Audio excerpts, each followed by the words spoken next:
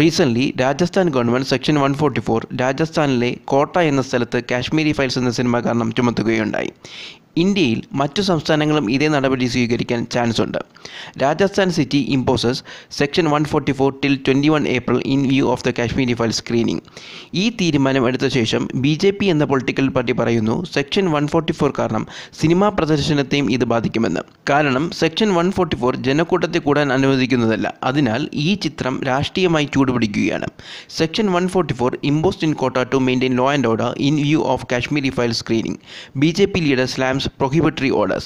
ഇതിൽ നിന്ന് നമുക്ക് മനസ്സിലാക്കാൻ സാധിക്കും സെക്ഷൻ 144 എന്തിന് രാജസ്ഥാൻ ഗവൺമെൻറ് ചുമത്തി, രാജസ്ഥാൻ ഗവൺമെൻറ് എന്താണ് കാശ്മീരി ഫയൽസിനെ കുറിച്ച് പറയുന്നത്, ഇതിനെക്കുറിച്ച് നമുക്ക് മനസ്സിലാക്കാം. നമസ്കാരം, സീക്രട്ട് ഇൻസൈറ്റിലേക്ക് എല്ലാവർക്കും സ്വാഗതം. ചാനൽ സബ്സ്ക്രൈബ് ചെയ്യാത്തവർ ചാനൽ സബ്സ്ക്രൈബ് ചെയ്യണമെന്ന് അഭ്യർത്ഥിക്കുന്നു. ആദ്യം എന്താണ് സെക്ഷൻ 144 എന്ന് മനസ്സിലാക്കാം. Section 144 of the criminal procedure code of 1973 authorizes the executive magistrate of any state or territory to issue an order to prohibit the assembly of 4 or more people in an area. According to the law, every member of such unlawful assembly can be booked for engaging in rioting. Section 144 is imposed in urgent cases of nuisance or apprehended danger of some event that has the potential to cause trouble or damage to human life or property.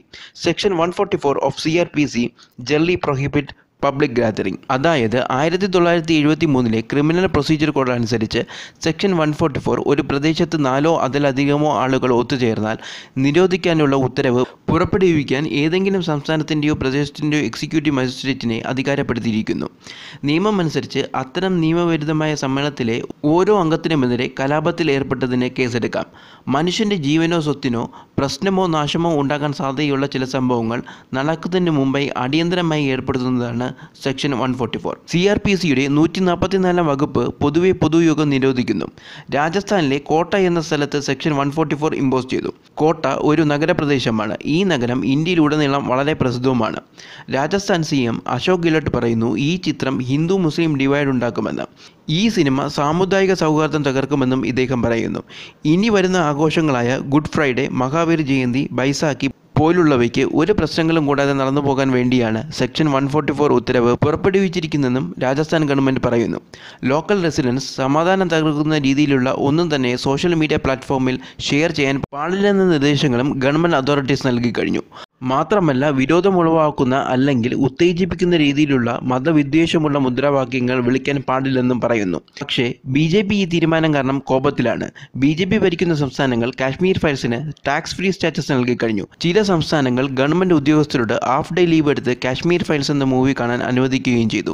ഈ cinema കാരണം ഇന്ത്യയിൽ നല്ല രീതിയിൽ ധ്രുവീകരണം ഉണ്ടായിട്ടുണ്ട്. BJPക്കാർ ഈ മൂവിയെ വളരെ നല്ല രീതിയിൽ പ്രൊമോട്ട് ചെയ്യുന്നുണ്ട്. അവർ പറയുന്നു ഇതിൽ നിന്ന് ജനങ്ങൾ പഠിക്കുന്നു, തങ്ങളുടെ ചരിത്രത്തെക്കുറിച്ച് മനസ്സിലാക്കുന്നു എന്നാണ് ഇവരുടെ വാദം. എന്നാൽ മറ്റുള്ള പൊളിറ്റിക്കൽ പാർട്ടീസ് പറയുന്നു ഈ സിനിമ ഇത്രയും പ്രൊമോട്ട് ചെയ്യേണ്ട കാര്യമില്ല, കാരണം ഈ ഫിലിം കമ്മ്യൂണൽ ഹാർമണിയെ തകർക്കുന്നു എന്നതാണ്. ഇന്ത്യയിൽ ഇപ്പോൾ നടക്കുന്ന പ്രധാനമായ ഒരു വിഷയം കാശ്മീരി ഫയൽസിനെ കുറിച്ചാണ്. ഈ സിനിമയെ സ്ലിൻഡേഴ്സ് ലിസ്റ്റ് എന്ന സിനിമയുമായി കുറച്ചൊക്കെ കമ്പയർ ചെയ്യാൻ സാധിക്കുന്നതാണ്. സ്ലിൻഡേഴ്സ് ലിസ്റ്റ് ഹോളിവുഡിലെ വളരെ ഫേമസ് ആയ ഒരു ഫിലിമാണ്. സ്റ്റീവൻ സ്പിൽബർഗിനെ കുറിച്ച് നിങ്ങൾ കേട്ടിട്ടുണ്ടാവും. ഇദ്ദേഹം വളരെ മികച്ച ഐക്കോണിക് മൂവി പ്രൊഡ്യൂസറാണ്. ജുറാസിക് പാർക്ക് ഇദ്ദേഹത്തിൻ്റെ പ്രസിദ്ധമായ ഒരു സിനിമയാണ്. ഇദ്ദേഹം 1993 സ്ലിൻഡേഴ്സ് ലിസ്റ്റ് എന്ന മൂവി പ്രൊഡ്യൂസ് ചെയ്തത്. ഈ ഫിലിം ജ്യൂസിൻ്റെ കൂട്ടക്കൊലയെ സംബന്ധിച്ചതാണ്. ഹിറ്റ്ലറിൻ്റെ സമയത്ത് ജ്യൂസിന് അനുഭവിക്കേണ്ടി വന്ന കാര്യങ്ങൾ ഇതിൽ കാണിക്കുന്നു. സ്റ്റീവൻ സ്പിൽബർഗ് ഒരു ജൂതനാണ്. സിനിമയിൽ ജ്യൂസിന് എന്താണ് ജർമ്മനിയിൽ സംഭവിച്ചതെന്ന് വളരെ ബ്രൂട്ടൽ സീൻസോടെ ഈ ഫിലിമിൽ കാണിക്കുന്നു. എന്താണ് നാസി ഗവൺമെൻറ് ജ്യൂസിനോട് ചെയ്തത്? ജൂതന്മാരെ അവിടുത്തെ സാധാരണ ജർമ്മൻ ജനത പോലും സഹായിച്ചില്ല. എന്നാൽ സ്നൈഡർ എന്ന വ്യക്തി കുറച്ച് ജ്യൂസിനെ കോൺസെൻട്രേഷൻ ക്യാമ്പിൽ അകപ്പെടാതെ രക്ഷിച്ച് ജർമ്മനിയിൽ നിന്ന് പുറത്തു കൊണ്ടുവരാൻ ശ്രമിക്കുന്നതാണ് ഈ സിനിമയിൽ കാണിക്കുന്നത്. ഈ സിനിമ റിലീസായപ്പോൾ ജർമ്മനിയിൽ നല്ല രീതിയിൽ ധ്രുവീകരണമുണ്ടായി. ഈ സിനിമ കാരണം ജർമ്മനിയുടെ ഇമേജ് തകരുമോ എന്നായിരുന്നു അവരുടെ ചിന്ത. അതിനാൽ ഈ ചിത്രം ജർമ്മനിയിൽ റിലീസ് ചെയ്യണമോ വേണ്ടയോ എന്ന് ഒരു ആശയക്കുഴപ്പമുണ്ടായി. ലോകത്തിലുടനീളം ഈ ചിത്രത്തെക്കുറിച്ച് ജർമ്മനിയെക്കുറിച്ചും ആർട്ടിക്കിൾസ് പ്രത്യക്ഷപ്പെട്ടു തുടങ്ങി. For example, breaking the big silence, sliders list forces Germans to look at there history. ഇത് 1994 ലോസ് ഏഞ്ചൽസ് ടൈംസിൻ്റെ ആർട്ടിക്കിളാണ്. ഇതിനു മുമ്പ്, അതായത് സ്ലൈഡേഴ്സ് ലിസ്റ്റ് എന്ന മൂവിക്ക് മുമ്പായി ഒരു ഫിലിം റിലീസായിട്ടുണ്ട്. അതിൽ മൊത്തം ഹിറ്റ്ലറെ മാത്രം കുറ്റപ്പെടുത്തുന്നതാണ്. എന്നാൽ ഈ ചിത്രത്തിൽ മറ്റ് പ്രശ്നങ്ങളെയും ഉൾപ്പെടുത്തിക്കൊണ്ട് വളരെ വിപുലമായ കാഴ്ചപ്പാടോടെ സിനിമ ചിത്രീകരിച്ചു.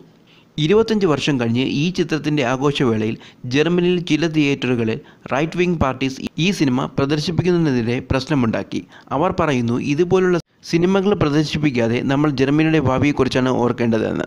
എന്നാൽ ചില തിയേറ്ററുകൾ free ticket right wing political പാർട്ടീസിന് കൊടുത്തുകൊണ്ട് ഈ സിനിമ നിങ്ങൾ കാണണമെന്നും ചരിത്രത്തെക്കുറിച്ച് അറിയണമെന്നും പറഞ്ഞു.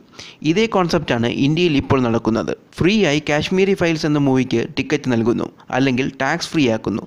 ജനത ഈ ചിത്രത്തെ പ്രൊമോട്ട് ചെയ്യുന്നു.